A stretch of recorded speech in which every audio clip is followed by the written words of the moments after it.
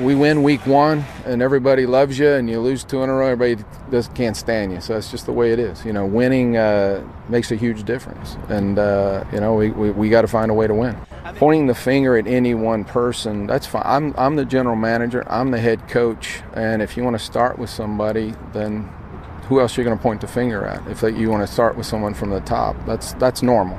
So that's the way it is. I understand that. I'm in a big boy's job.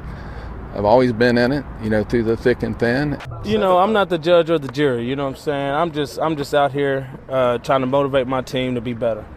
And the only thing I can do as one of the leaders on this team is try to motivate you to be better.